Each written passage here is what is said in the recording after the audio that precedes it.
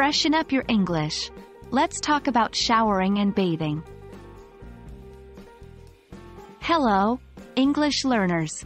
Welcome to another episode where we dive deep into the world of conversational English. Today, we're stepping into the bathroom to focus on a vital part of our daily routine, showering or bathing. By the end of this video, you'll be able to discuss this aspect of personal hygiene with ease and confidence. So, let's get clean and clear.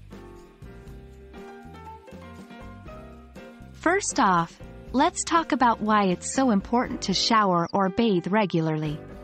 Showering or bathing helps us to stay clean, refresh our bodies, and eliminate germs. It's a crucial part of maintaining good hygiene and health. I shower every morning to start my day off fresh.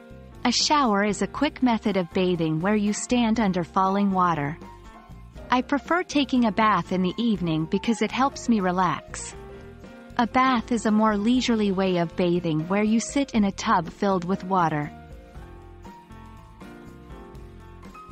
Showering or bathing isn't just about getting wet and then getting out.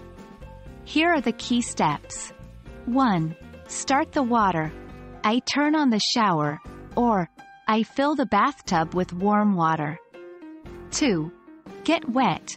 I step into the shower, or I get into the bathtub. 3. Use soap or body wash. I lather soap all over my body. 4. Rinse off. I rinse the soap off my body. 5. Dry off. I dry myself with a towel after getting out of the shower or bath. Everyone has their own routines and preferences when it comes to showering or bathing. Here's how you might express them. I prefer showers to baths because they're faster.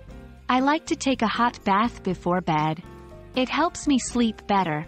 I use a loofah when I shower for better exfoliation. That's a wrap, folks. Now you have the language tools you need to talk about your showering or bathing routine in English. Remember, practicing daily routines in English is an excellent way to build vocabulary and fluency. Thanks for joining us today, and keep practicing. Your English is improving every day.